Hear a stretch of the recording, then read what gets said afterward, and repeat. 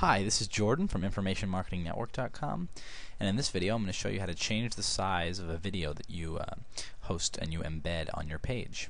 Okay, so we need to find a video. Now we can either go to YouTube and get a video that we've uploaded there, or if we've got it uploaded to our site itself, we can do it that way as well. But okay, we're going to do it from YouTube. So what we do is we go to the embed section here, highlight all this text, press Control-C to copy it. Then we go to our WordPress page. We've already brought it up, video. Go to the HTML section, which we're in, and press Control-V to paste it. Now, what we want to do is we want to change the object width, height, along with down here as well.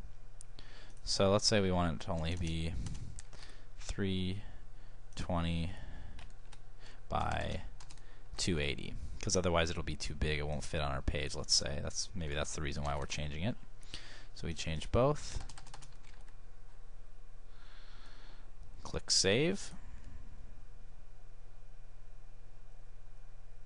Okay, now let's check it out. Click View this page. There we go. Now let me show you what it would have looked like if we can change the file size even more.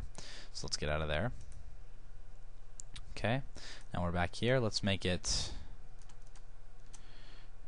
240 by 160.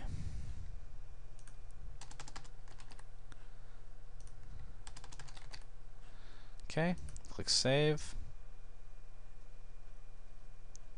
View this page. Sure enough, it's even smaller. I mean, this is kind of impractical how small this is, but as you see, it'll still play.